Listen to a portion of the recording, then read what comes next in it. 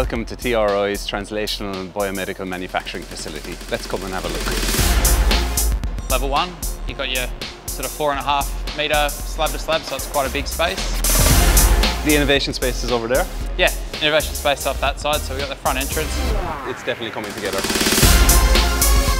This is your atrium, so the void through level 2 and level 3, so you'll see straight up to the underside of level 4, so the ceiling will be circa 13 metres from ground floor.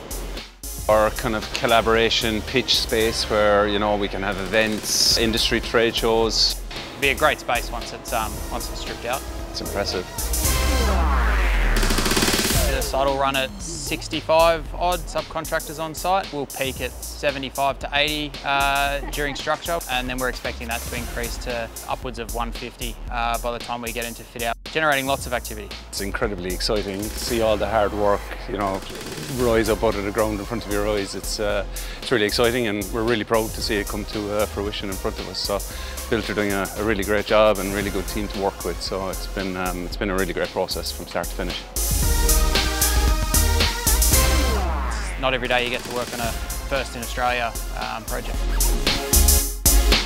The project charter that we had really got some emotional buy-in from each of the subcontractors and consultants working on the job, and they're excited to work on a job like this. There's nothing like this in Australia to provide, you know, the facilities, utilities and capabilities that this facility will give to start-up and emerging biotech and medtech companies. This is unique and state-of-the-art capability and infrastructure.